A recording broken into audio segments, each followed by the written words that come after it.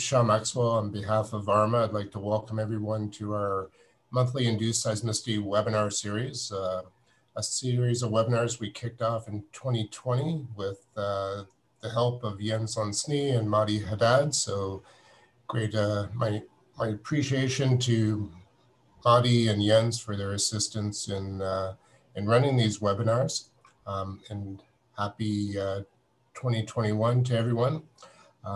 So we're excited today. Mike Brudzinski from Miami University is going to be giving a talk on factors influencing hydraulic fractures, induced seismicity. So very topical material, and very excited to hear what he has to say. We just got a few kind of intro messages to pass on, and then we'll get to Mike's talk. So I'm going to pass it over to Jens to talk about the upcoming schedule. Okay, great. Thanks, Sean. So we have 3 speakers coming up, one for each of the next 3 months. They will be on the first Fridays of each month, as we've been doing thus far, except as we've been doing, the traditional time is this time, 10 a.m. Central time, except note that there's one difference. On the 2nd of April, it'll be 1 hour later, 11 a.m. Central. The first speaker, Jake Walter from Oklahoma Geological Survey, speaking about regional seismic monitoring and hydraulic fracturing, with the Oklahoma example being the primary focus. The following month, on the first Friday of March, Ivan Wong from Lettuce Consultants will be speaking about what used to be called the state's first primer. I guess it's now called the state's first guide. That's going to be released in 2021, sometime this year, and it's expanding its focus beyond just class 2 injection wells, and it's going to be focusing additionally on hydraulic fracturing, so relevant to today's presentation, and a little bit about carbon capture and storage and utilization as well. And then the following month, on the 2nd of April, Friday again, 11 a.m., Eric Dunham from Stanford will be talking about modeling that he and his students have been doing on injection-induced aseismic slip. So quite a few good ones coming up. Good morning, everyone. This is Mahdi Haddad from the Bureau of Economic Geology. First of all, Happy New Year and welcome to the new webinar that we have, the first webinar in the new year. So as a general guideline for this webinar, especially for the ones who have joined us for the first time, everyone who has received the invitation email for this webinar will receive the invitation emails for the upcoming webinars. And please do not forward the webinar invites.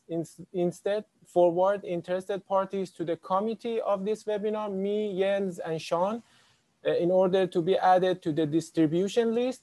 We all want to grow as a community, and we would like to take care of this list to grow in this community. And everyone, and also we have so far around 458 people in this list.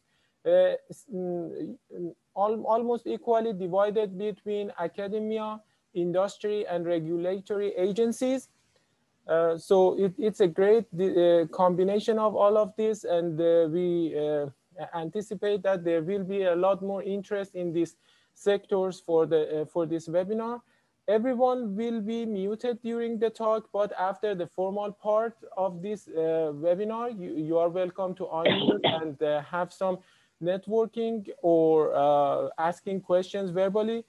And please submit your questions during or after the talk in the chat button at the bottom of the Zoom meeting window. And please send these questions to everyone. And also upon the speaker's request, this Zoom meeting is recorded and will be uploaded in our YouTube channel. Without further delay, Mike, the stage is yours.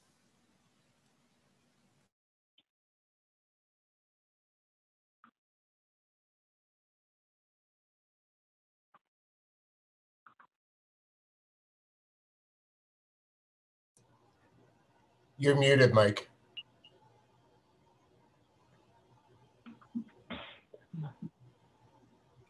There we go. Great. Thanks. So yeah, just wanted to thank everyone for the chance to be able to come and speak here. This webinar series has been fantastic. And so I'm quite honored to have a chance to share some of our work with everyone. So I'll be trying to focus today on these factors influencing whether hydraulic fracturing induces seismicity. I always debate about whether to put macro seismicity in to the title, that in essence, I'll be talking about seismicity that's generally above the sort of zero size, and the implication there being that this is going to be seismicity on pre-existing faults as opposed to the fractures within the reservoir. So, several folks to acknowledge in terms of students that have really helped to participate in this, and my buddy Brian Curry at Miami that have helped to do this. There are many others that contributed to this work. I apologize for not citing everyone here. I'll do my best as I can throughout to try and give credit where it's due.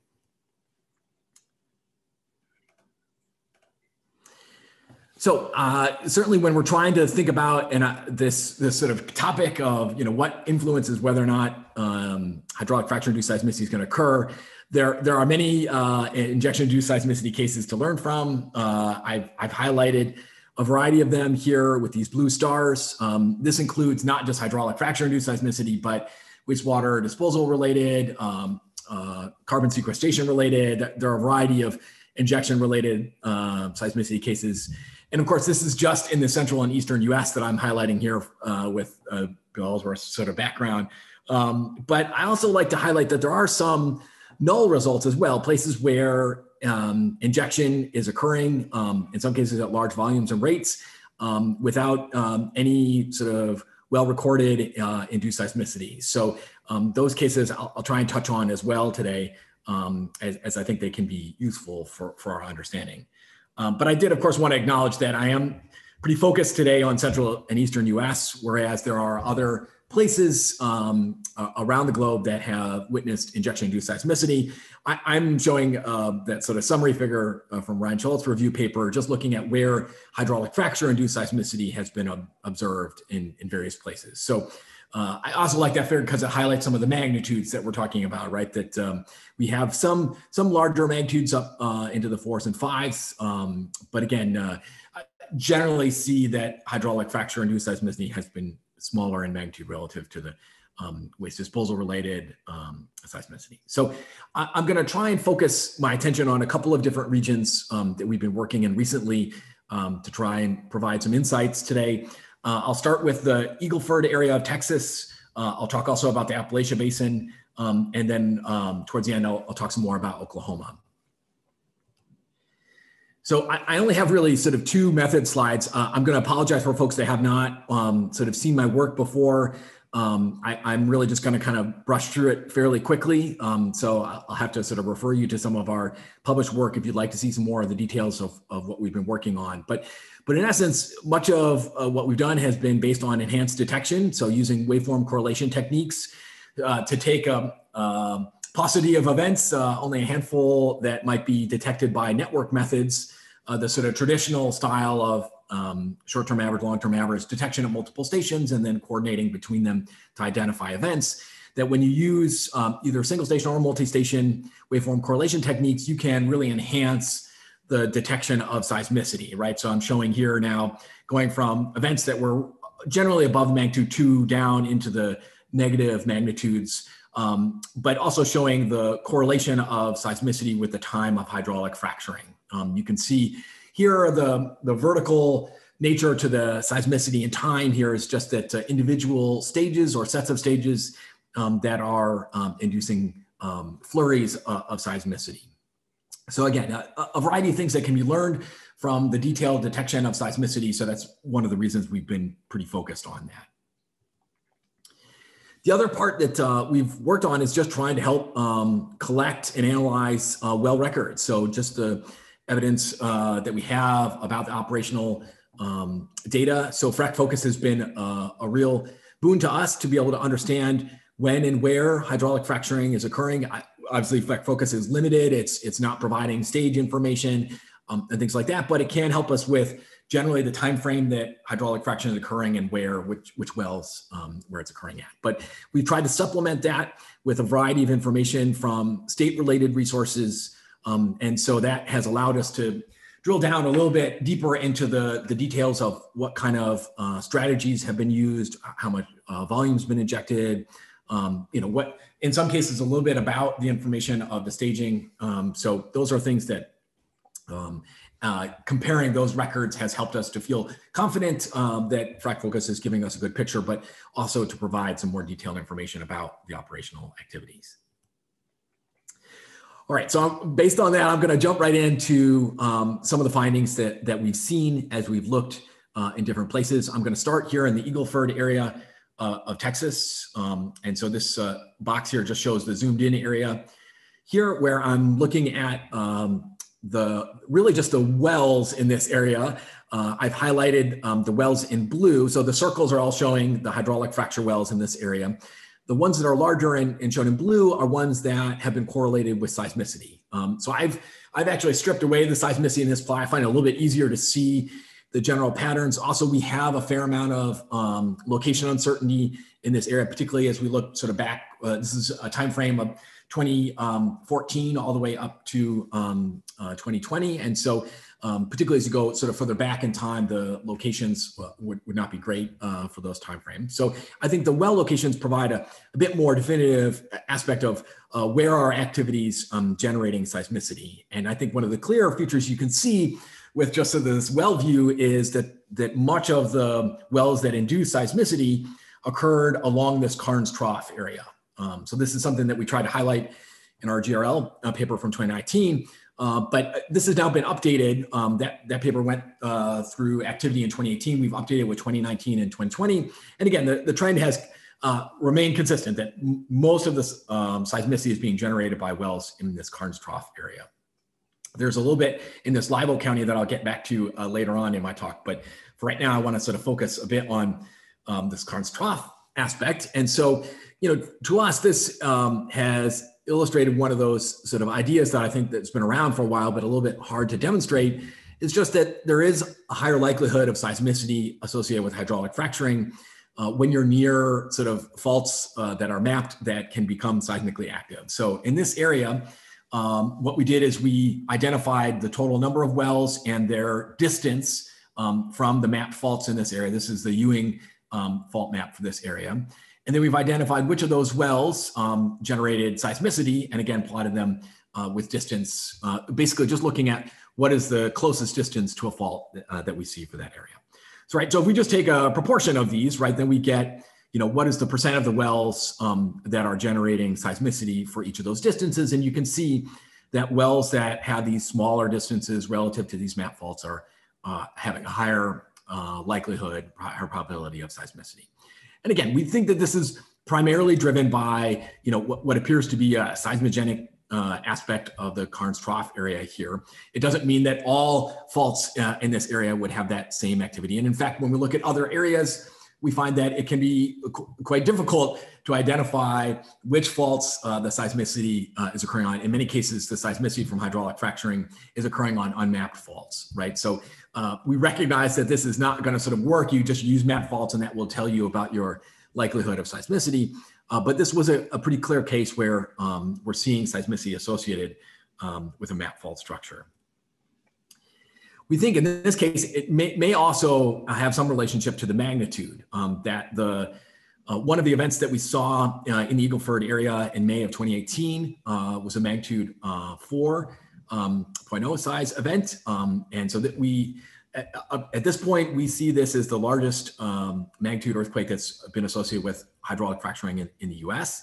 There have been several others, 3.5 and larger in the Eagle Ford area, again, associated with this Carnes Trough feature. So we believe that the nature of this fault that's being activated seems to be having an influence on the size of the seismicity as well. So we did want to note that the wells that were active associated with the seismicity were during a zipper stimulation, multiple wells simultaneously active, and that the surface trace of the fault comes right up to the toe of the well. I've tried to just schematically illustrate this using a figure from Pathak that sort of shows the target here, Eagleford, with a well coming from the south to the north, and that the seismicity appears to be occurring associated with that. Again, we don't have a great location on that earthquake, but our schematic model would be that that earthquake is occurring just below that area, pretty close to that fault structure, right? So again, we're on the sort of southern end of this Carnes Trough feature. All right, so again, there have been several studies recently. I wanted to touch on this other study by Dave Eaton's group, looking at trying to estimate what are the relative importance of different factors in terms of the seismicity.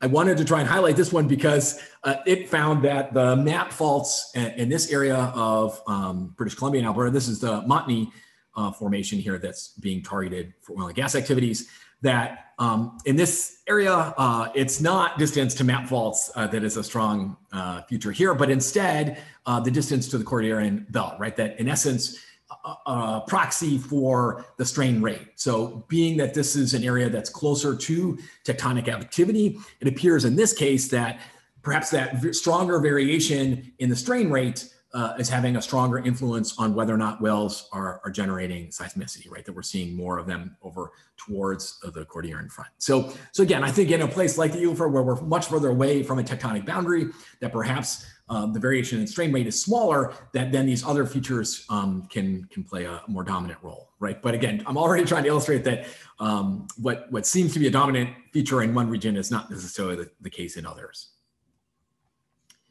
All right, I wanted to take a little bit closer look at another region because we have a little bit better recording in this area of the Harrison County area of Ohio. We've got stations sitting right above where the seismicity occurred in this case, so we can look a little bit more at the depth distribution.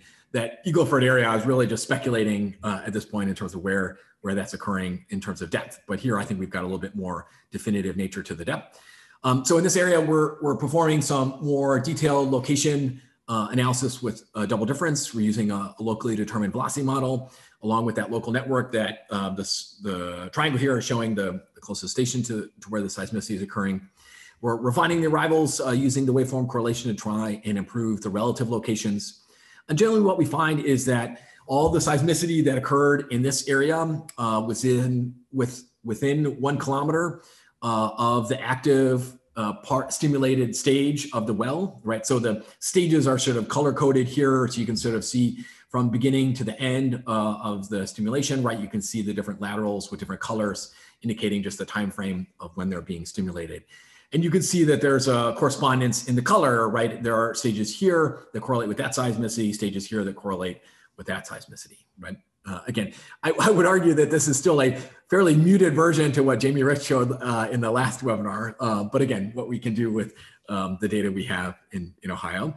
But again, I think we see some similar patterns to what was seen there, that there are these parallel east-west bands that are optimally oriented relative to the SH max in this area. So in essence, these appear to represent this pre-existing optimally oriented set of microfaults that are having strike slip mechanisms on there. We do have a focal mechanism from this area that demonstrates that strike slip nature to it. As I mentioned, one of the key things we were looking for here is to try and get a better idea on the depth distribution. And we find that there are 2 groups of seismicity based on the depths. We find the shallower group and this deeper group. In the shallower group, we found that the seismicity patterns there are a little bit different. The seismicity tends to be smaller magnitude, so generally less than a magnitude 1. We found that the frequency magnitude distribution there is a little different than we expected. There tends to be a relatively high B value for those for that seismicity. And when we talk about B values, again, from the frequency magnitude distribution standpoint, that means that there's sort of less larger events than we would expect for the number of events, right? A high B value means sort of deficient in large magnitude events, given the number of events we have. The other aspect that we noticed about the seismicity in this area is that the sequences stopped when hydraulic fracturing ended. So pretty abruptly, that once the injection stops, the seismicity stops. You can even see that relative to staging in a lot of cases as well, when we have that information. And then we also noticed that the wells that induce this seismicity, they tend to be pretty good in terms of their gas production, relatively low amounts of produced water. which is in contrast to the wells that generated this deeper seismicity down here, right? I'll start with this bottom bullet here. These wells produced more water and less gas production, in essence, not as good for production quality for those wells that were generating this deeper seismicity. The deeper seismicity had a couple of opposite patterns to the shallower seismicity. This tended to have the larger seismicities. So in many cases, seismicity that grew up above a magnitude 2. We saw the B values that are relatively low, so less than 1, 0.7, 0.8. And so that then was sort of more large events than you would expect given the number of events. And in this case, we also found that seismicity would continue after the hydraulic fracturing ended and would sort of decay like an aftershock-like sequence. So again, several different sort of patterns. So that led us to want to look at the literature to try and better understand what's going on with these two different patterns. We found a study by Thomas Gable and others that examined the effective fault maturity on seismicity with some lab measurements. And we found that this study helped us a lot, was trying to understand what might be going on in terms of these seismicity patterns. And so in that study, they were looking at differences in the rock type in terms of what kind of seismicity would be generated in the lab, where they're looking at sort of immature rock types where they have newly fractured rock that has not had slip across it yet, and that when they do create slip across those planes, they would find relatively high B values deficient in the larger magnitude events, whereas material that had the surfaces polished to try and represent more mature fault surfaces that have had large amounts of slip on them, those tended to generate lower B values, could generate larger magnitude events. So again, this to us made some sense given the geologic history of the Appalachia Basin area that we were looking at, right? That the shallower seismicity that was essentially occurring on less mature Paleozoic portions of the fault. And so that less mature, and when I say less mature here, I'm thinking of it geologically, right? That we can know the sort of geologic history of this area and that there have been few sort of deformation episodes, for those Paleozoic rocks. So the portions of the fault there should be more immature. And so that could help with generating the smaller magnitude events, more limited magnitudes, as well as the high B values. Also, when you think about the rock types there, particularly shales, you would anticipate that things could be more ductile there. And so that could explain why we're not seeing seismicity extending after the hydraulic fracturing is done. That in essence, the rocks are too weak to be able to preserve that differential stress. Whereas the deeper seismicity, that's occurring on more mature Precambrian faults that could produce then the events that would have larger magnitudes and the lower B values. Again, the idea, this is also more rigid rock type here, and so could preserve that differential stress that would allow for a decaying sequence after the hydraulic fracturing is done.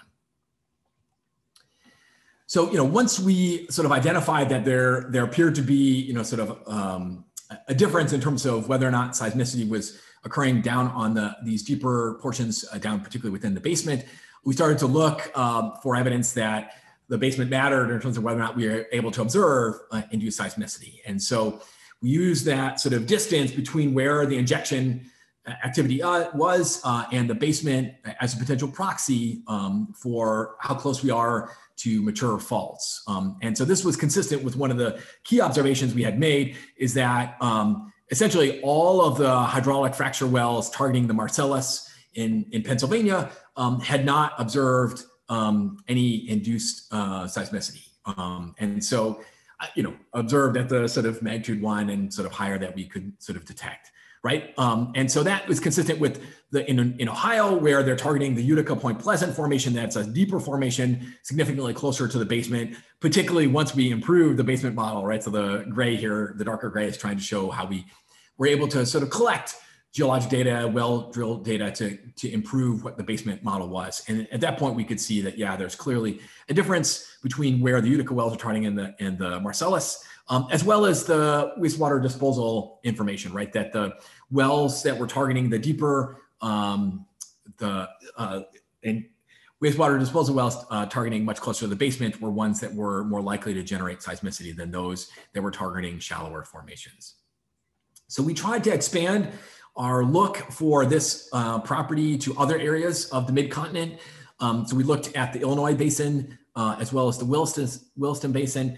I'll just kind of show a zoomed in view here of the Williston Basin area, right? Just trying to highlight that there is plenty of injection activity in this area, right? So the circles here that are all sort of shaded in blue-like colors, those are the hydraulic fracture wells. The color here is just trying to show the distance between the well and the basement, right? So generally 1 kilometer or larger in the vast majority of those wells. And then the triangles are showing wastewater disposal wells that are even shallower. They have colors over here that are in the sort of 2 to 3 kilometer above the basement, right? The other feature that I thought was important about the Williston Basin is that it provided an opportunity to look at whether or not salt formations are part of the reason why distance to basement would matter, and that if there are salt formations in between the target formation and the basement, that might provide a seal that would prevent fluids from being able to reach down to the basement.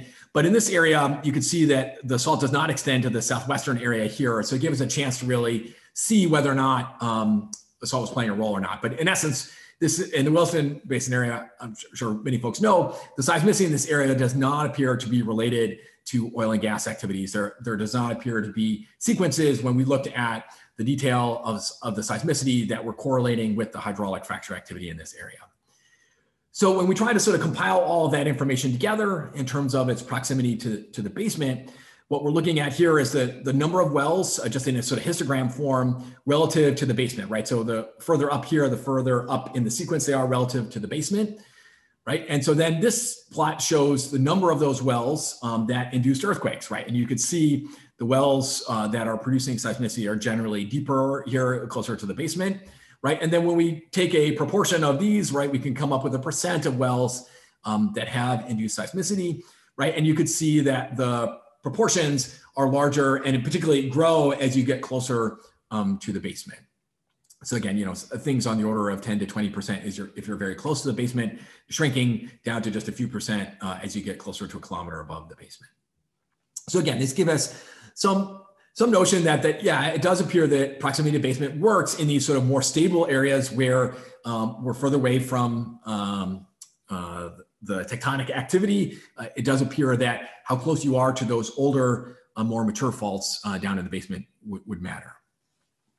This isn't so obviously the only areas. A nice study by Pauly et al. Looking at the Duvernay area, trying to understand what are the sort of influences on seismicity there. And they also found that proximity to basement was the sort of highest importance in their factors that they looked at there as well. So again, just another indication that this is pervasive in areas, particularly when you're not near a tectonic fault zone area. So we also wanted to look at this property in the Oklahoma area. So I'm going to shift some attention to the Oklahoma area for a moment. And so a pretty vast amount of seismicity and hydraulic fracture wells to look at in this area. The template matching, you know, in this area that Rob Scomo led helped us to get, you know, seismicity in the order of a couple 100,000. But much of that is up here in the wastewater disposal area, but yet still provided, you know, useful seismicity for us to try and understand the scoop and stack area as well as the Arkoma Basin over here. So the seismicity that we looked at is primarily from the 2008 to 2016. Although I would note that Julia Shemetta's group has looked at hydraulic fracture-induced seismicity since that time as well, with continued patterns similar to what you see here, that in essence, a variety of regions that are seeing hydraulic fracture-induced seismicity in this area.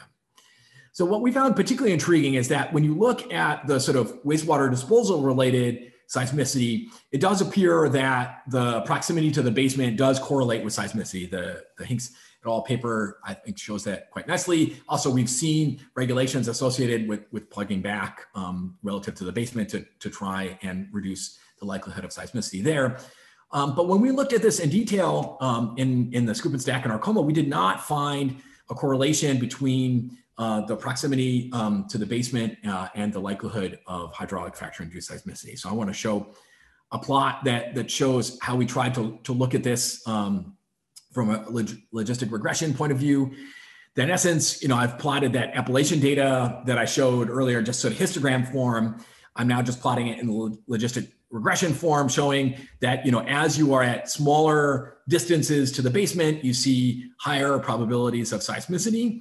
But when we attempt to look at that in the ARMA and the scoop and stack areas, we do not find that trend where there are higher probabilities strongly at closer proximities to the basement. So we were a bit puzzled by this at first. We did notice, though, that depth in this case is mattering. So we looked at this just in general. What are the depth of the wells, and does that correlate with whether or not there's seismicity? And yes, the deeper the well, the higher the likelihood of seismicity. But we could isolate, so there are a variety of formations being targeted in Oklahoma. So we could find this even when we would target a specific formation, right? So looking even just at the depth of a formation that's being targeted, we saw that the deeper that particular formation is, the higher the likelihood of seismicity. So in that sense, we saw that both in the ARMA and in the scoop and stack, that that depth of the well there is important in these areas. And we noticed that in the Wojnowska and Eaton paper, they also saw this to be a strong factor in the Montney area, that this was the sort of second highest feature of importance that they saw, where injection depth was a key feature in that study as well. So we've been trying to explore, what might be a reasoning why the well depth would matter, particularly if it's not proximity to basement. So we think that perhaps a way to understand this would be, we noticed that there was also an increase in the observed pore pressure gradient with increasing depth of the well. So again, focusing on just a single formation, the Woodford, you can see as the well, as the formation gets deeper, the pore pressure gradient also gets larger. And so we attempted to plot that out here in this graph as well. And we tend to see a similar pattern to that pore pressure gradient that matches the increase in the probability of the seismicity. So again, we think that perhaps this is one way to explain why deeper wells are more likely to generate seismicity. It could be that they're closer to the threshold for pore pressure to induce seismicity, to reach that sort of threshold where we're lowering the effective stress enough to be able to generate seismicity. So that's one reason. I think there are a couple others. I've had some folks note that we're also expecting temperature to increase as you go deeper into the basin like this. So there could be a couple of other features that are at play here as well. But from a sort of logistics point of view, thinking about depth of the well, I think is important in terms of the likelihood of seismicity.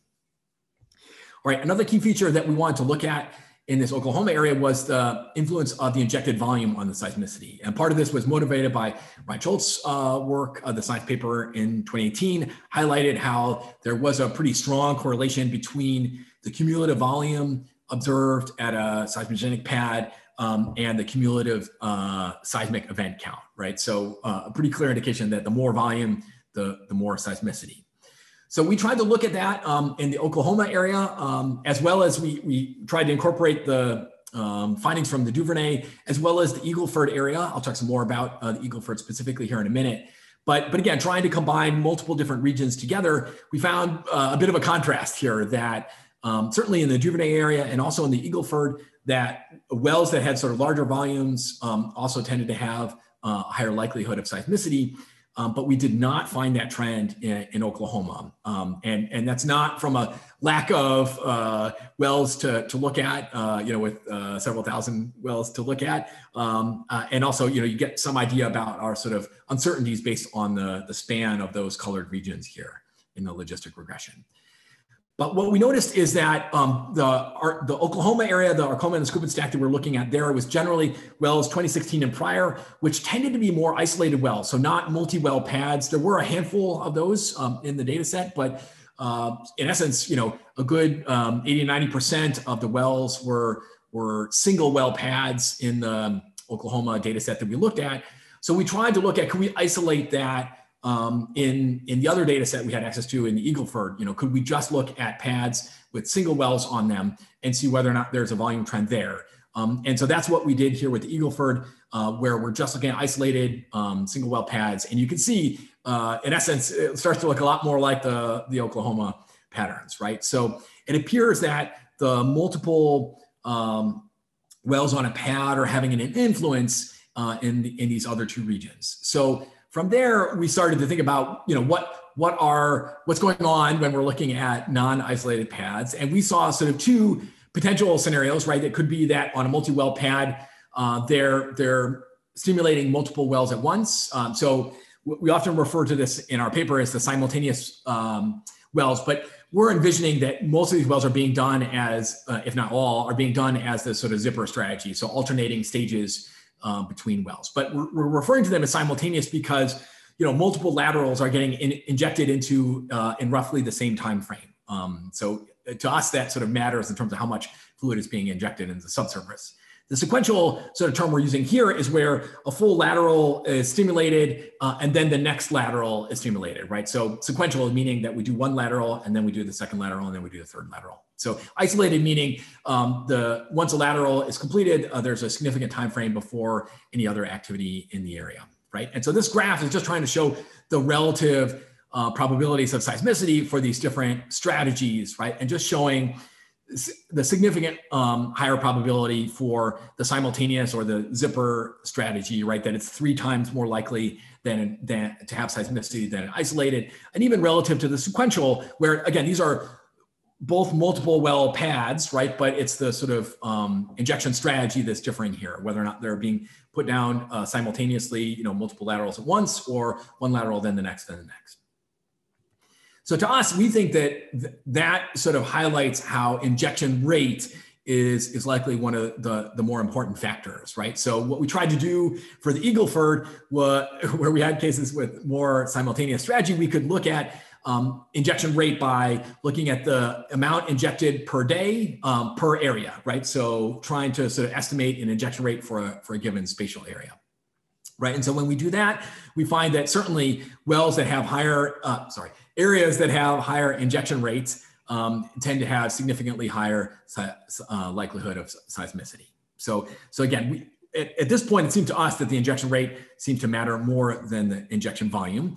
And our sort of most recent results from the Live Oak County area of the Eagle Ford, so it's sort of the southwest area of that Eagle Ford play that we've been looking at.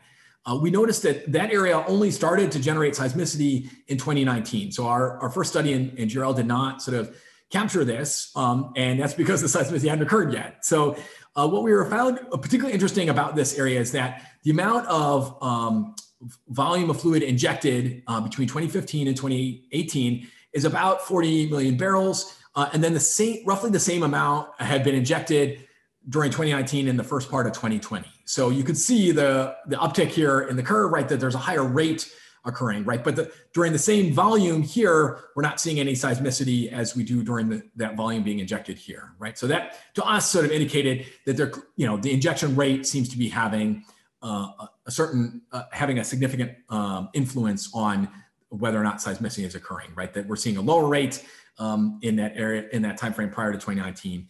I did want to note that we checked to make sure there's no change in the spatial distribution, right? That it's not that during this time frame they've changed to sort of focus in on a particular area. The wells that are generating seismicity during this time frame are co-located with other wells that did not generate seismicity during this time frame. So it seems to us that perhaps there's a particular threshold in terms of the rate, the injection rate, for when the seismicity starts to occur. And so, to us, that started to help us thinking about hypotheses where, perhaps it's when the injection rate exceeds the reservoir's ability to diffuse that fluid pressure, right? To me, that would be sort of why the rate might matter, right? That the volume may not matter as much, right? Again, it's just how, if there's time for the volume to diffuse, you may not sort of reach that critical pore pressure threshold that can allow for slip to occur, right? But if it's occurring at a relatively high rate, that may exceed that ability for the fluid pressure to diffuse. So again, a sort of conceptual model that we're trying to work through. Okay, so that's what I have for today. And so I just want to try and reiterate some of those sort of key influences that we've seen as we've looked through our studies, right? That we think that proximity to faults is a key factor, but certainly It does appear that this is limited by our ability to map faults that are active. Again, I think that area in the Eagle Ford that we've seen, strong correlation with proximity to faults. I mean, that appears to be a pretty strong fault. Well mapped, significant vertical offset on it. The seismicity that's occurring, being induced, is normal faulting seismicity. So I think some of the struggles we've had in other places are that the seismicity that's occurring is strike slip mechanism, which makes it harder to sort of identify faults, using 3D seismic to try and capture some of those. But we also think in areas where it's sort of more stable, perhaps harder to identify faults, proximity to basement could be a useful factor. But again, we saw in Oklahoma, it doesn't sort of work everywhere, right? It appears that in the Oklahoma area, there are faults that are up above the basement that are able to generate seismicity as well. We did try to highlight that fault maturity likely influences the nature of induced seismicity. It seems that we can observe sort of larger magnitude seismicity when the faults are more mature. Obviously, sort of identifying which faults are more mature and less mature is a pretty hard thing to do. But we wanted to try and highlight that we think that's having a real relationship to whether or not we're observing induced seismicity. We've seen now in a couple of different studies that well depth appears to be a factor that influences whether or not you're going to generate seismicity. We suggested that perhaps that sort of overpressuring associated with the poor pressure ratio, that's potentially a reason for this. But again, I think there could be a couple of reasons why that could be occurring.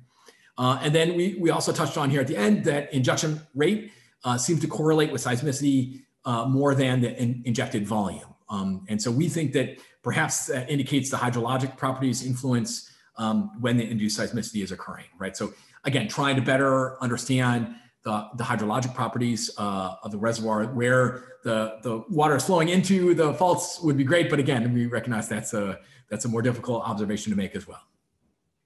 All right, so I was going to go ahead and stop there and provide some time for question and answer. Well, that's great, Mike.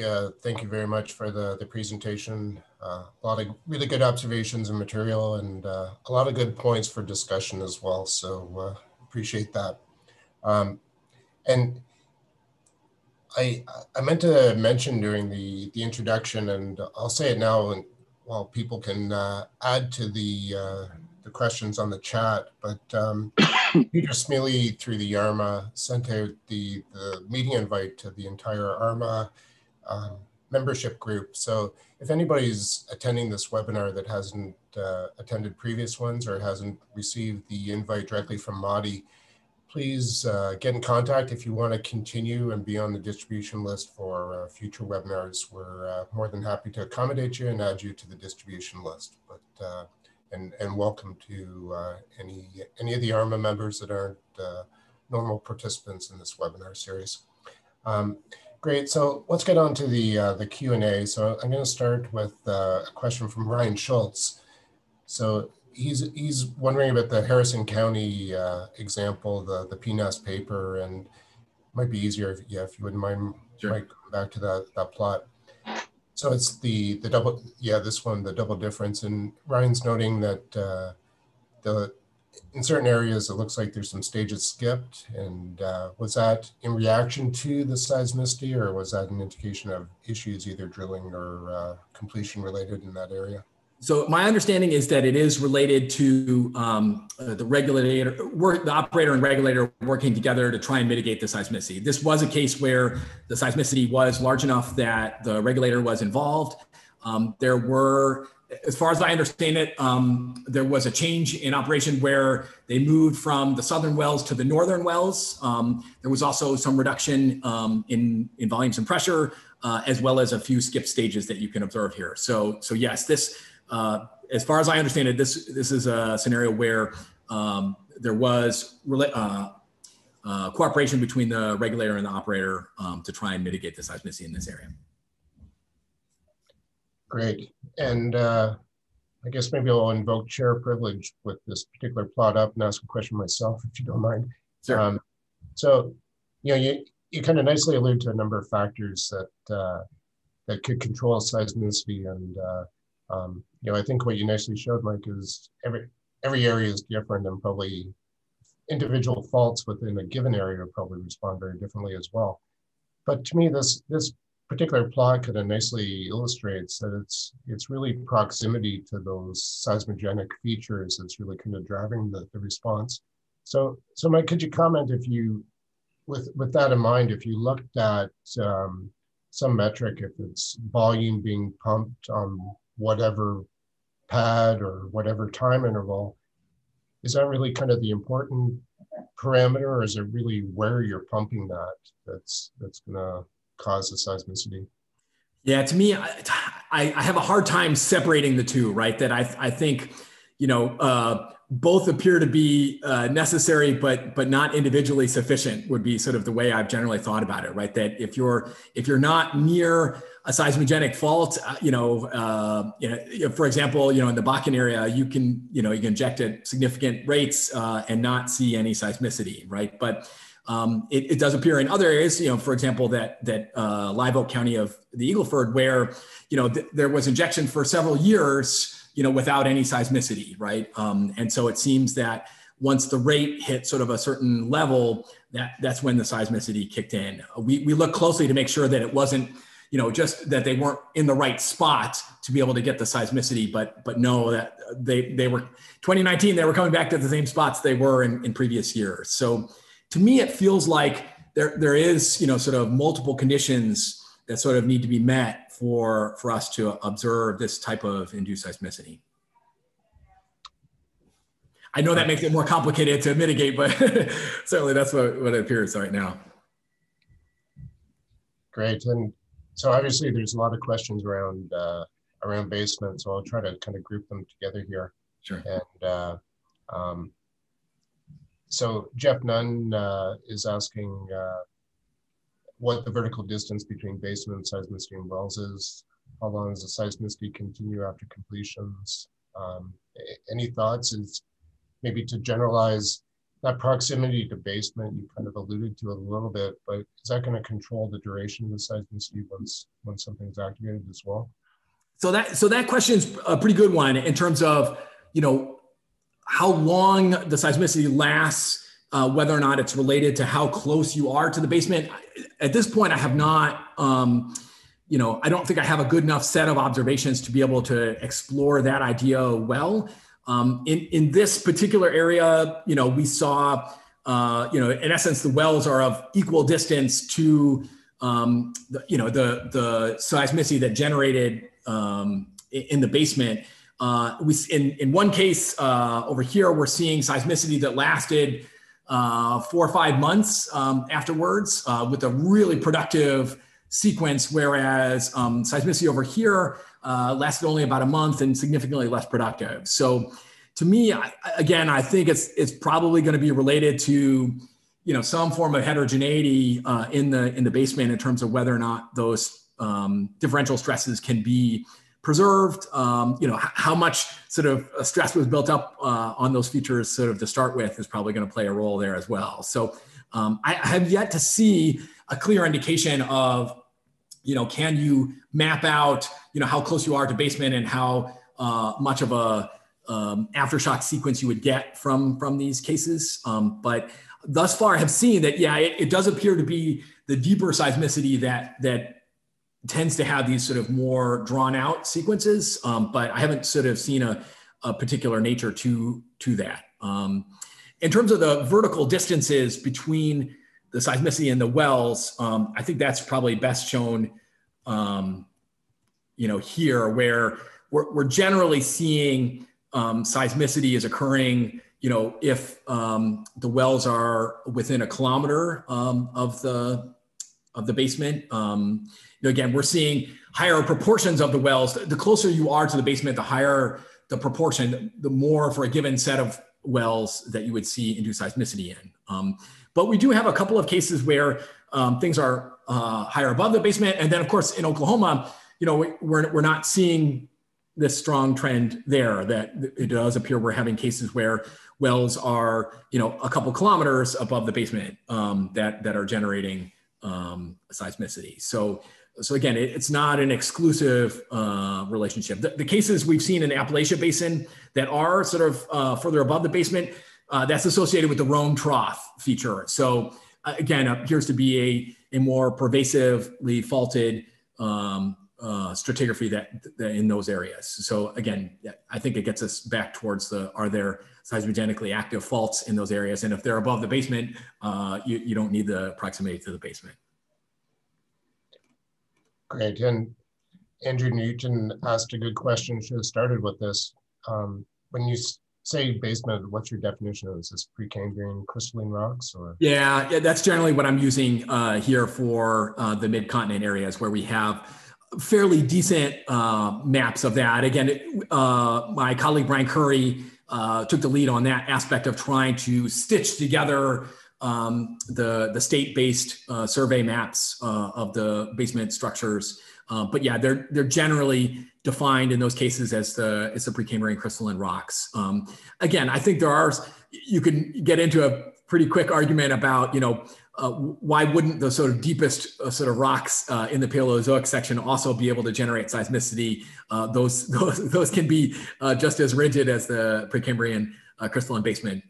But thus far, it does appear in those more stable areas that have had less tectonic activity over time that it does appear that the basement rocks seem to be key in those areas.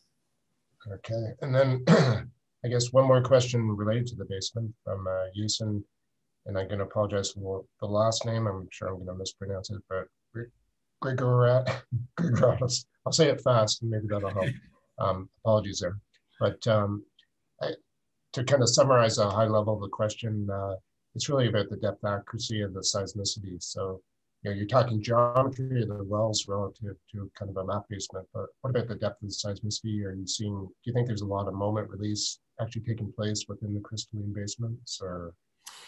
Well, yeah, so in terms of, the hydraulic fracture induced seismicity in Oklahoma, it does not appear to us that the seismicity there is exclusively in the basement. Again, there are sort of, perhaps the best thing to do is just to refer to Jamie's talk from last time, right? I think that the data he showed was probably the best I've ever seen, and continue to be convinced that yeah, you do not need to have basin involvement to have hydraulic fracture induced seismicity. I think, the indications they are showing there with the sort of private array that shows that, again, there's a little bit of a bias in the public surface arrays to sort of indicate that the seismicity is a little bit deeper, that even if I were to argue based on the data I've seen that is down in the basement, it's probably a little bit biased downward than it actually is. So certainly I would agree that in terms of the hydraulic fracture induced seismicity, it appears that a significant amount of it is in the sort of rocks above the basement in Oklahoma. I mean, again, I think that raises some questions about why is that, right? What is it about the faults there that are different than some of these areas like the Appalachia Basin or even in the Williston, where we're not seeing those cases where seismicity is occurring significantly above the basement. Again, it seems to me that perhaps the tectonic activity associated with the Ouachita is significant relative to what we see, from some of those Appalachia Basin, tectonic building episodes over time. That it does appear that the tectonic orogenies in the Oklahoma area have had more success at generating seismically active faults than some of these other areas. Okay, good. And then moving on, Priscilla Nelson asked a question, I'll maybe expand it a bit. She's wondering about comments on horizontal stresses and principal stress orientation, and maybe add to that deviatoric horizontal stress. And maybe the context of the question, this is kind of my editorial around it, is maybe more targeting why a basin like Williston Basin doesn't have seismicity associated with it. Could it be a stress effect, or what do you think, Frank?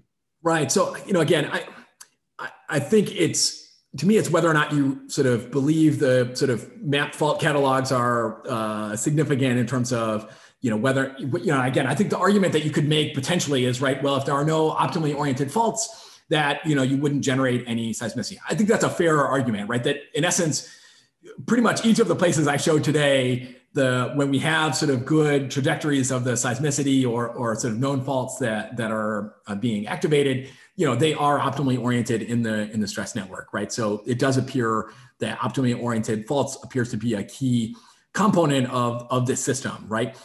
I guess I have yet to be convinced that there aren't optimally oriented faults in a place like the Williston Basin that can't be activated given the injection that's going on in those areas, right? That some of the sort of 3D seismic images I've seen suggest you could have a mix of different sort of fault orientations in those areas. Again, part of the issue that again we continue to struggle with is the types of faults that we want to see in some of these areas would be strike slip in nature. Again, given the work that Jens has done to show that certain areas that we're interested in Central and Eastern U.S., the sort of current stress orientation would promote strike slip faulting. Again, trying to identify those faults in 3D seismic is pretty tough. So, again, whether or not those faults just don't exist in a place like the Williston Basin, I have yet to be convinced of that. But again, I think it's on the table as a possible reason why there's less activity there, is that there just aren't optimally oriented faults, right? But in the place that we're looking at, where the Utica formation is being targeted in Ohio, we don't have maps of those faults that are being activated, right? You can see in that sort of view that I showed, those little micro faults, in this area of, Harrison County, right? None of these faults were mapped. There aren't any sort of fault structure maps that show those sort of east-west orientations. So, again, to me, it's not that a map fault catalog would help you to know whether or not they're optimally oriented faults or not. And Mike, if I can interject one thing about the stress too, I think that there's a widespread view, and I would argue that it's sort of a misconception about the Williston Basin having low stress anisotropy. This has been a view that many operators have had for a long time, but our work mapping the state of stress there shows pretty high stress anisotropy. It's a normal strike slip faulting environment, and why there's so little induced seismicity in that area is, I think, more related to some of the factors that Mike's talking about. Not so much stress, a lack of stress anisotropy. I think there's plenty reason to expect anisotropy. I mean, we see drilling-induced tensile fractures and that kind of thing there in wellbores, for example. Thanks, Ed. All right, well, we're reaching the end of the hour, so I think what we'll do is kind of formally wrap this up. And on behalf of the committee and ARMA, I'd like to thank you, Mike, for the excellent presentation. And I think we'll take you up on your offer to continue the discussion, because there's a number of questions we haven't had a chance to get to. But if anybody needs to jump off, I just wanted to kind of more formally wrap this up and just remind everyone the next presentation is going to be by Jake Walter from the OGS. Be a deeper dive into what's happening in Oklahoma. So I'm sure looking forward to another very interesting talk. So it'd be February 5th. And again, if you're receiving the meeting invites directly from Madi, you're on the distribution list and you'll continue to receive them. If not, send us an email and we'll more than happily put you on the distribution list. So thank you to everyone. And Mike, I can hear the virtual hand clapping taking place. I appreciate everyone logging in today. It's been great to have a nice audience to listen to what we've been working on. Appreciate it. And I like Sean said, I'm happy to continue working through some of these questions here. I appreciate all this. Questions and answers are great. It gives me a chance to sort of hear perhaps what I may not have made clear, but also just to see what's on people's minds. So I really appreciate the time people take to add some questions. It's really great. Now, I already saw the next question in the chat, and I'm gonna have to admit at this point, I don't know the Al-Makari study, so I already have homework to do after I get off today. But again, the comment here, it does sound to me that that study is suggesting a similar relationship to what we've been seeing in terms of that injection rate influence, right? If they're seeing pressure change, rate of pressure change on the magnitude distribution, that sounds like the kind of thing that we've been seeing evidence for. So I'm going to make sure to follow up on that. If there's someone that wanted to sort of weigh in that knows that study better, please feel free. Yeah, and again, anyone feel free to, during the formal session, we like to keep everyone muted so we can kind of organize it and keep the questions rolling and kind of integrate as possible. But Pierre-Francois, if you want to unmute and talk more about that, you're welcome to. You know, thanks, Mike, and thank you, Sean. It's just an interesting because what they did was looking at, you know, rate and state faults behavior under injection conditions and looking at heterogeneity along the fault. And so that ties in with your comment on both the, you know, the injection rate on one hand and the fault maturity on the other hand, in my opinion. So it's interesting how, and the fact that it's, you know, fault scale versus, you know, reservoir scale, or if you will, basin scale. So I thought that it was interesting. And I think, yeah, if you have the occasion to read it, it's a Journal of Geophysical Research, 2019. I can send the reference if you want. Sure, yeah, that'd be great. I mean, certainly I've got it, I got it marked down already. I want to make sure I don't miss it after this, but I appreciate you bringing it up. I agree. You know, again, as you saw today, right, I don't have a single answer to, you know, how do we figure out which wells are more likely to generate seismicity? There's several features at play here, some of which I think are quite geologic, right? And so, you know, hearing about a study that's trying to look at, you know, some nature of how faults slip, but recognizing their heterogeneities on these faults, like, again, you know, as a geophysicist, I always have to be cautious about not treating faults as some uniform plane, right? And so I think that's a component of what's happening here. Right. All right. Thank you. Sure.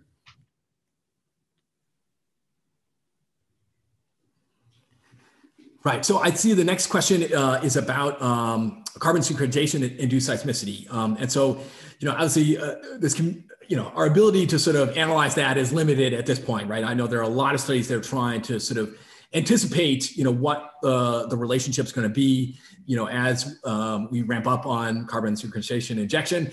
But I think at this point, the ideas are, you know, to try and choose reservoirs that are well isolated and that have, you know, a relatively well-known set of hydrological properties. Again, a lot of work's going into sort of trying to characterize the reservoir for carbon sequestration. So, you know, my thoughts on that in general are, I'm hoping that we're going to learn a little bit more about the relationship between hydrologic properties and the nature of induced seismicity, you know, from injection, from those studies, from those experiments, right? So I'm keen to learn more about the, you know, as the Forge project rolls out, you know, trying to see what's going to happen there. And, you know, again, a number of other places that are exploring this, right? And so to me, I'm keen to sort of learn a little bit more when we know better things about the reservoir. How does it respond to injection? I think that's going to help us with some of these ideas about to what degree do injection rates matter? You know, is that just some kind of proxy for what's happening geologically in the reservoir? So, you know, again, in terms of, you know, fault maturity associated with those reservoirs, again, I think, you know, there's perhaps an opportunity to better understand the faults that are involved in those areas. But again, I think many of the scenarios that folks are trying to sort of target for carbon sequestration would be, you know, avoiding faults as much as possible, right? So, you know, again, there are likely going to be some aspects there associated with it, but my hope, I think everyone's hope is that faults can be avoided as much as possible.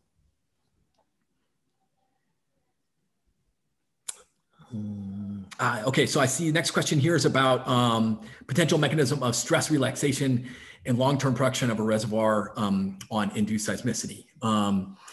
Yeah, so you know, the idea of stress relaxation, I've tended to think a bit more about it just in terms of understanding some of these aftershock-like sequences.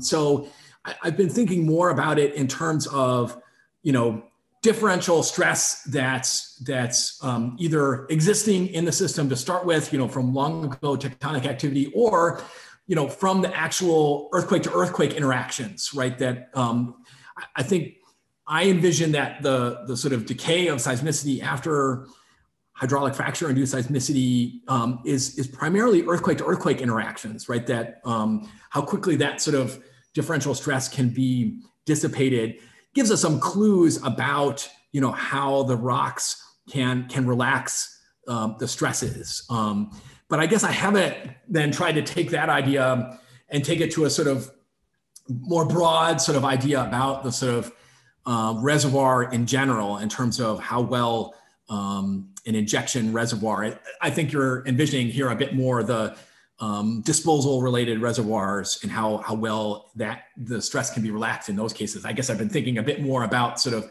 localized feature as opposed to a sort of broader one.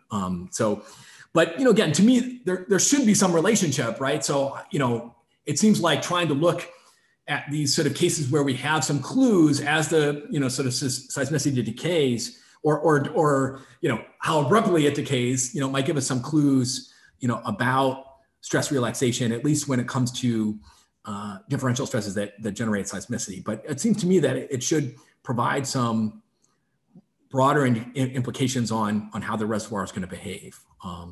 But again, I think, you know, the work I've seen modeling wise to try and look at that sort of longer term production and relaxation, you know, again, the reservoir modelers I think are trying to look at those sort of broader, you know, sort of scenarios than I am. But I think perhaps there's an opportunity to try and integrate those two views together. So I haven't really thought a whole lot about it, but I like the idea of trying to look for some interface between those two.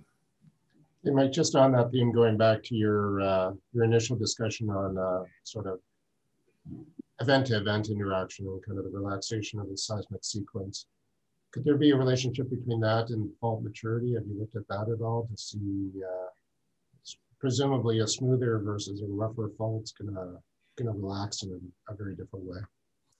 Yeah, it's a good question. So, I mean, at this point, I think those variables are conflated, right? That the sequences that we've seen, you know, generate those sort of aftershock-like sequences where we can sort of know where they are depth-wise, particularly in the Appalachian Basin. You know, they're also on the rocks that, you know, would potentially be, you know, sort of more crystalline, more rigid. So at this point, I don't feel like we've been able to sort of separate those two ideas. Is it more, you know, a rock rigidity aspect, or is it more of a heterogeneity based on, you know, the fault maturity? So, you know, again, I think we'd have to try and grow the data set of observations to try and see if we can untangle those two. But I mean, look, that's a great question about whether or not we could get enough observations to try and separate them. Yeah, I guess I'll just make a sort of an editorial comment. So based on my day-to-day observations of some of our Ovintiv with operations in a number of different reservoirs that you kind of touched on today with the seismicity issues. And it's interesting that usually the top of everyone's mitigation approach is to take an operational pause. And that pause has a very different influence, even over a short interval. That could be, you know, we have examples within a couple thousand feet where one fault, you stop fracking and the seismicity almost immediately stops. In other cases, it can have more ongoing seismicity, and so trying to understand that is certainly something that we've been looking at a lot internally. Sean, would you be able to say a little bit about whether or not you've seen differences in the magnitude patterns of the seismicity, right? So to me, you know, if there is some relationship to maturity there, it would argue that the ones that tend to have more aftershock-like sequences would also tend to have sort of the lower B values and sort of higher max magnitudes. Have you seen any of those kinds of relationships? Somewhat. So probably some of the larger events we've seen tend to have longer sequences. But in other cases, we've seen, you know, quite relatively large events with almost nothing afterwards, even with very dense, sensitive recording, just nothing happening afterwards. So, you know, we're trying to develop kind of operational tools to try to leverage that, to know when to and how long to extend that operational pause for the seismicity to stop. Yeah, it's a good I appreciate you bringing up the context there, right? That trying to sort of know how long to pause for. It is dictated a lot by, to what degree does the seismicity continue after injection. And yeah, at this point, I don't think we have a great conceptual model for why is it happening in some cases and not in others. I think you've highlighted it pretty well with the anecdotal observations there. And I think, yeah, I mean, we tried to highlight in Ryan Schultz's, led our review paper effort. We tried to highlight in there that there are a fair number of these cases that have seismicity that extends afterwards. But again, I don't think we have a great idea yet what sort of controls that.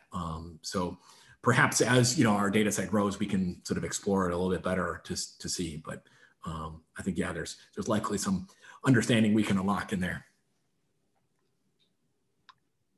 Hi, Mike.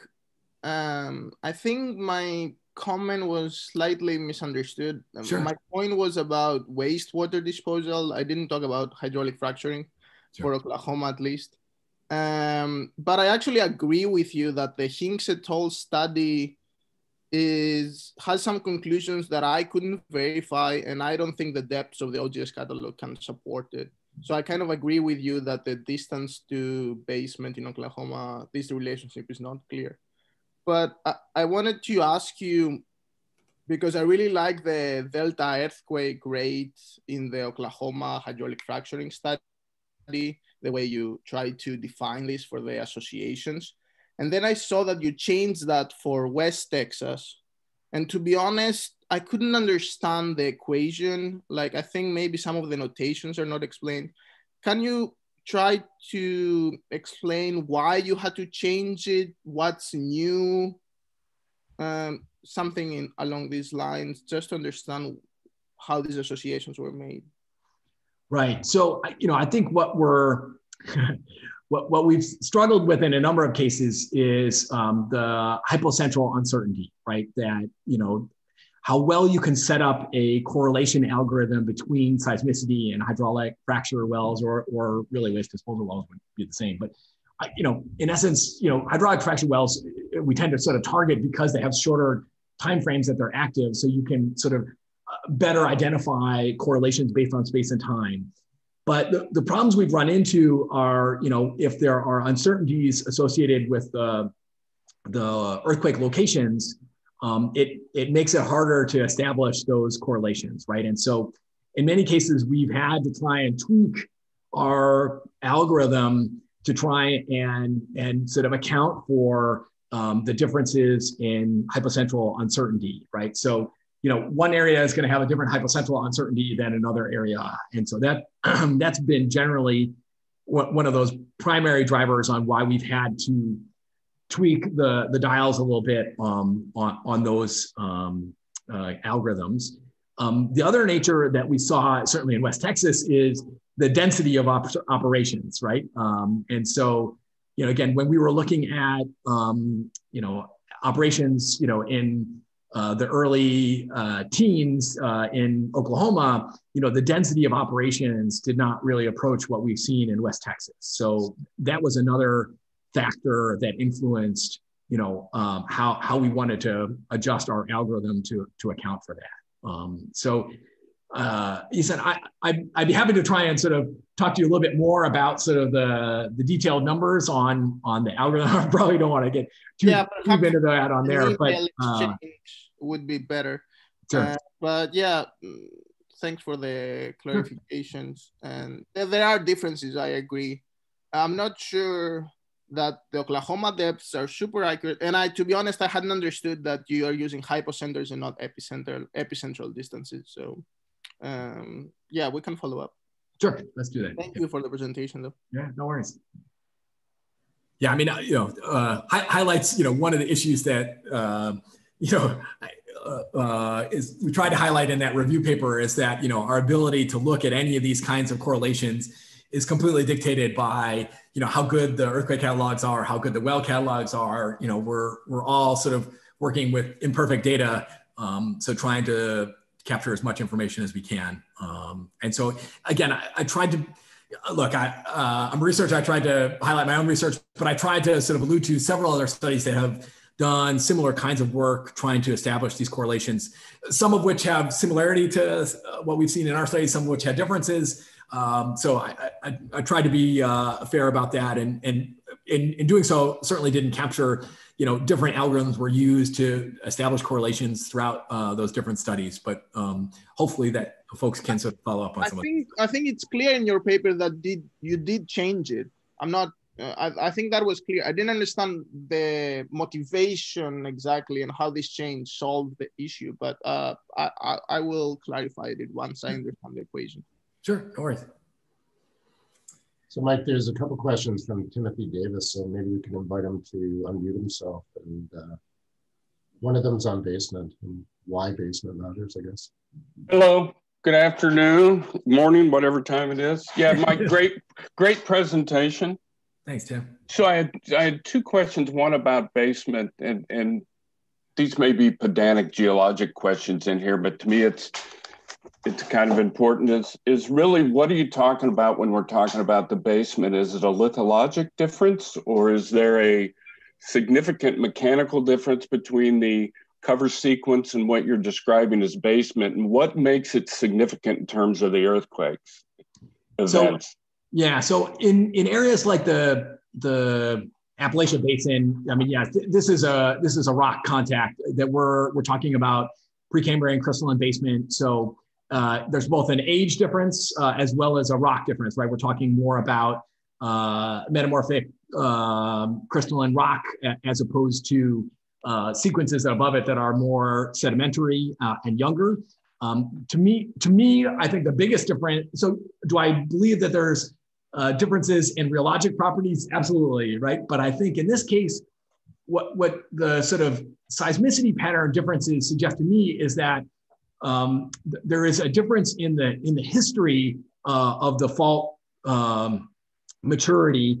Basically, there's history of fault motion difference based on the age, right? So the Precambrian rocks have had multiple orogenies to generate sort of fault slip on faults within the basement, whereas some of those Paleozoic sections, particularly those that are closer to the target formation, have really only had sort of one orogeny in the eastern US to be able to sort of generate sort of fault motion. And so to me, I think a primary influence here is just sort of how much opportunity you've had to slip on that fault, to create maturity, and then to what degree you've been able to sort of hold some of that strain over time, such that there's strain available for this seismic activity. So hope that helps a little bit with how I'm thinking of the basement. Yeah, and so that leads to my next question, which I think is to me is a bit of a paradox in here in terms of fault maturity and strain sinks in here.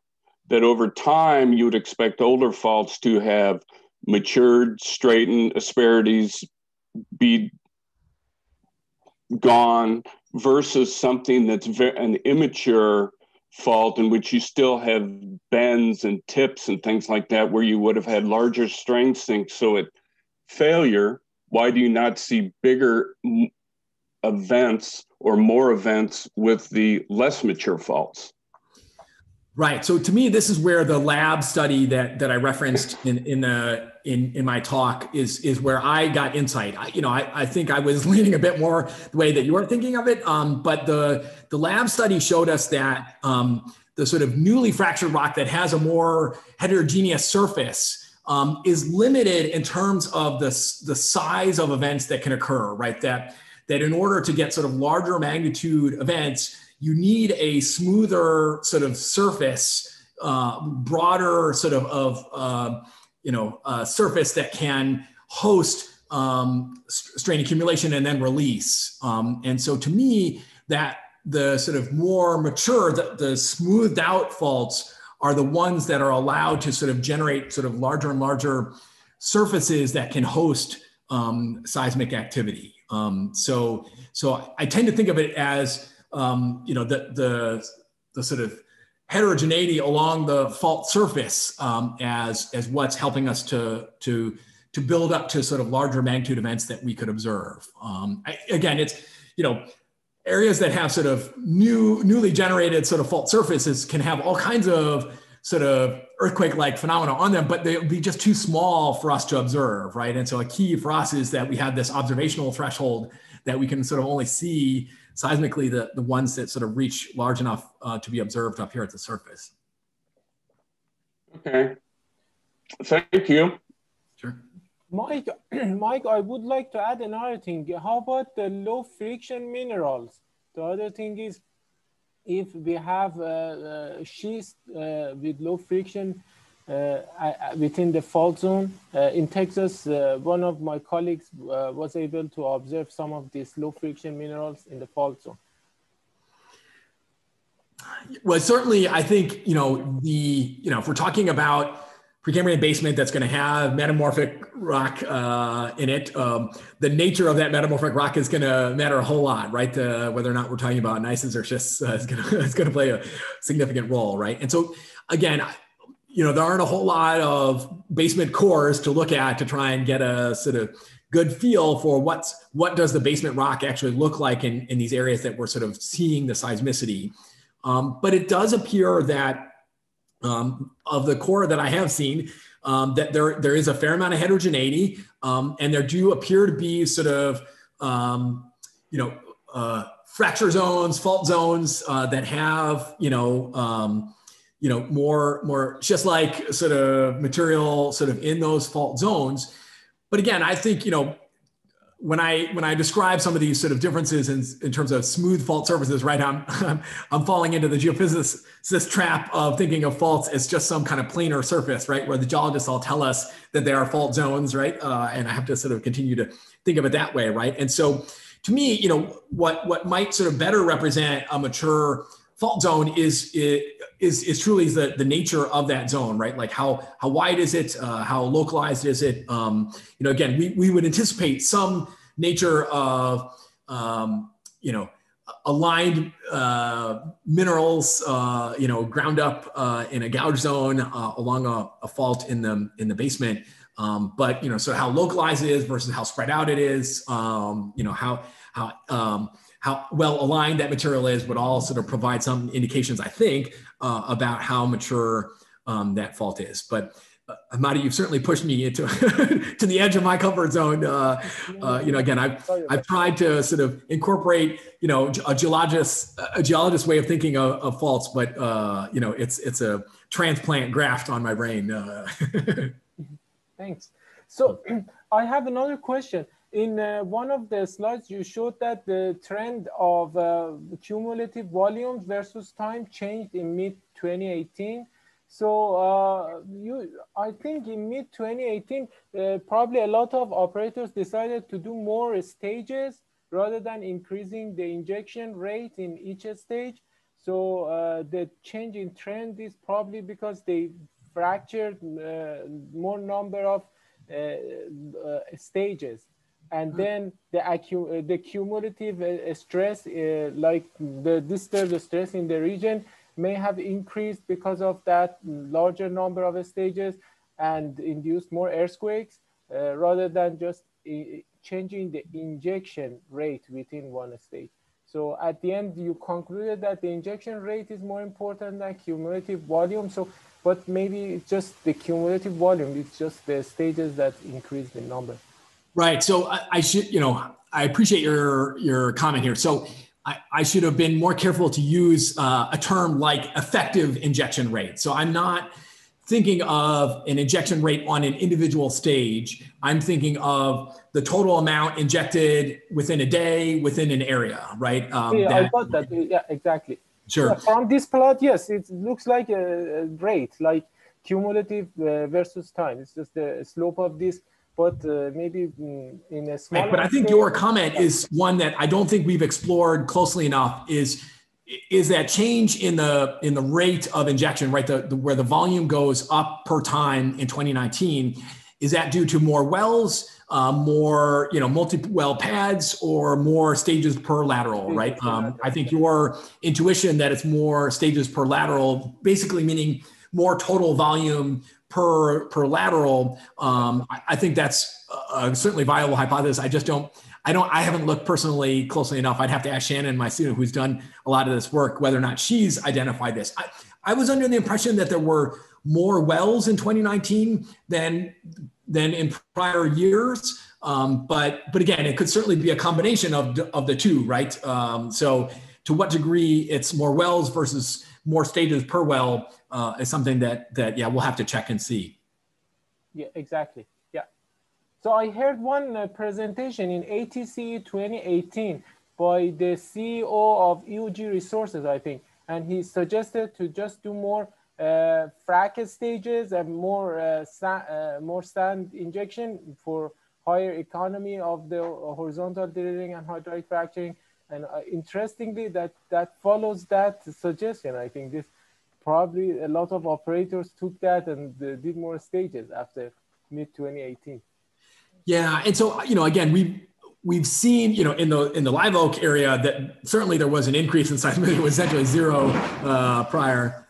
So this is certainly more. But it looked like in other areas, particularly in the Carnes Trough area, there was not a significant increase in the amount of seismicity, but there wasn't a similar increase in the amount of injection. The number of wells and volume per well didn't seem to increase in the other area around the Carnes Trough. Now, again, we should factor in the fact that our GRL paper, we shared that sort of evidence that we had seen with the Texoga Association, in mid 2019.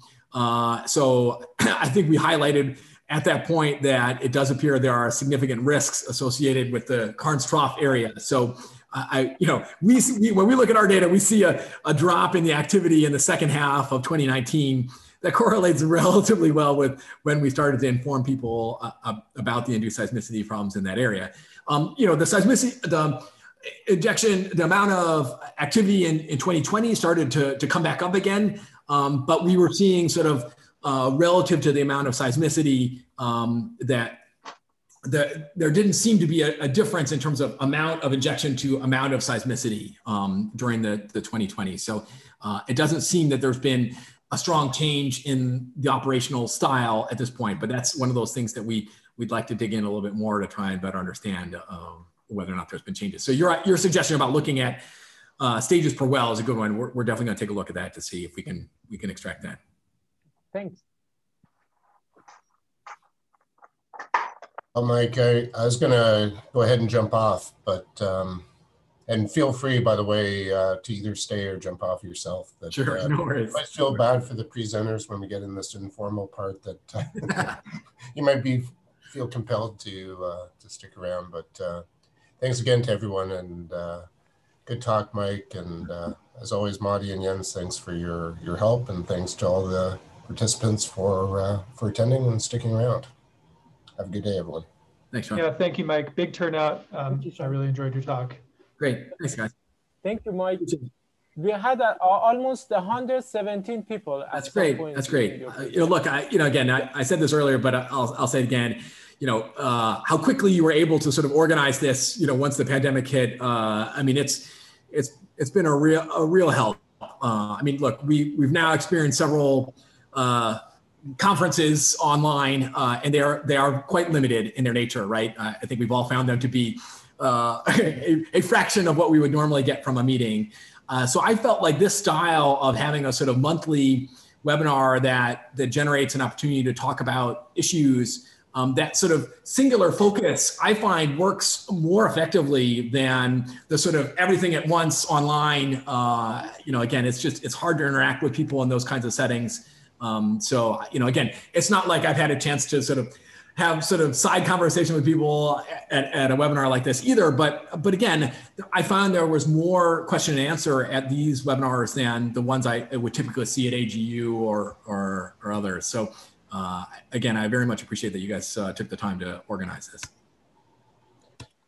Thanks, Mike. But really, it comes down to quality of speakers like yourself. So that's what's driven this forward. So good. Yeah, I appreciate it too. Have a good one, everyone. See you, Sean. Thanks.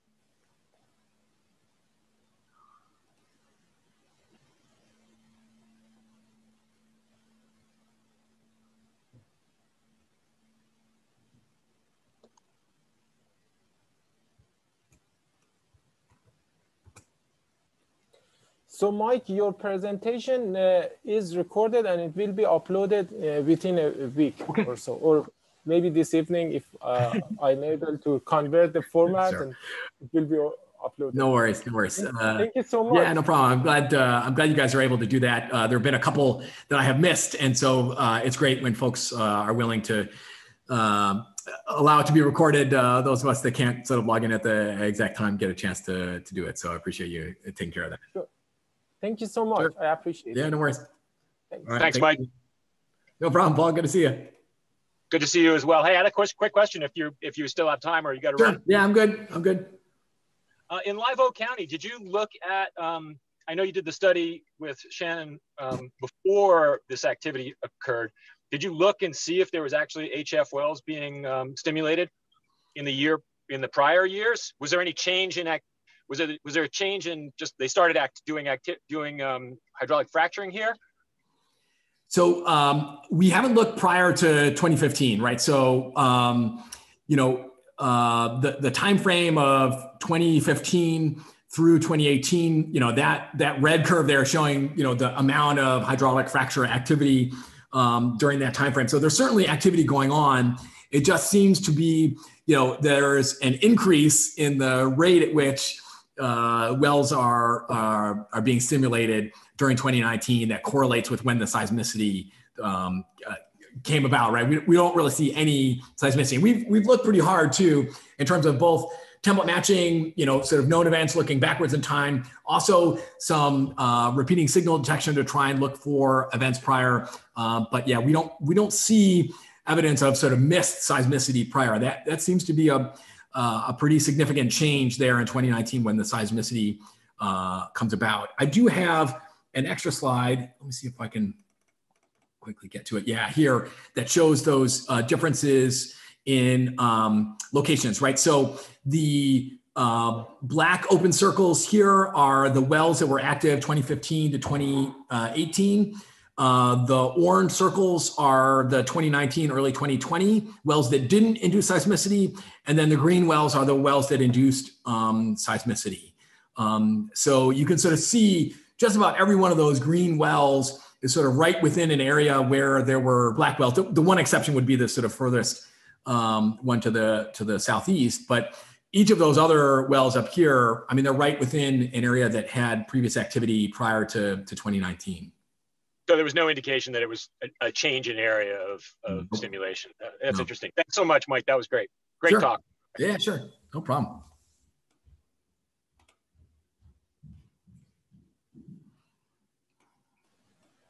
Mike, I've heard that in Ohio there is some criteria for the distance that the stimulations can occur to the fault. So what is there any regulatory criteria?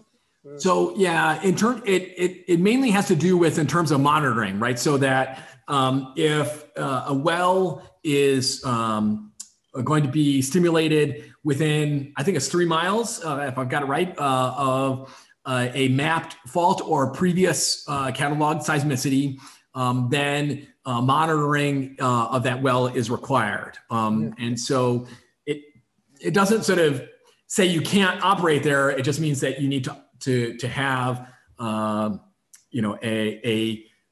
mitigation plan that involves monitoring. Now again, you can work with the Oil and Gas Commission for them to do the monitoring, but in essence, some form of monitoring needs to be in place. And then, yeah, also to have a sort of plan for if seismicity were to occur, what kind of mitigation steps would you take? Is there any effort to map all faults within Ohio? Is there any like overall effort, like using 3D seismic or other methods to determine faults?